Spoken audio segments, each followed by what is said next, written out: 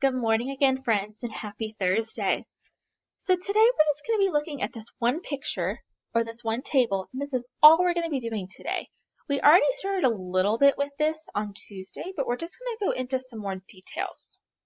So the first thing that I'm going to show you is our two different groups of African Americans.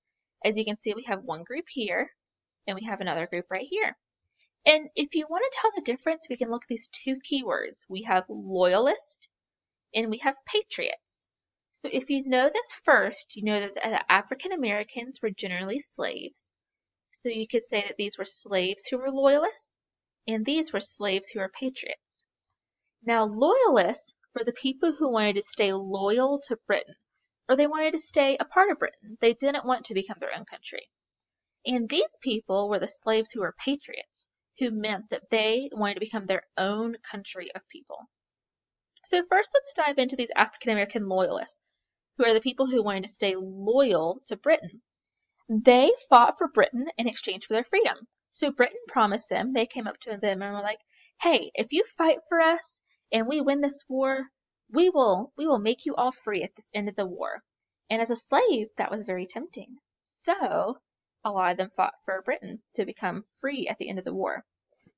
After the war, there was one stipulation or one consequence, and that was after the war, if they did become free, they had to leave America.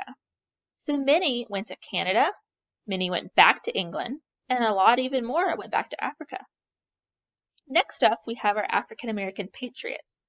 They were the people who fought against these people, and they were free African Americans who had been sent by their masters, or sent by their owners, and they were promised their freedom after the war if they survived.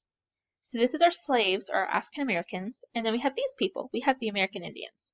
They were really divided by the war. They didn't really have a set side that they stayed on for the entire war. They really fought on both sides. They seemed to really flip-flop between both sides depending on who promised them better freedoms / better rewards at the end of the war. So we have the African American loyalists who were a part of Britain, African American patriots who wanted freedom, the American Indians who didn't really choose a side, and the last part we have is our women. So the women a lot of times traveled with their soldier husbands from battle to battle.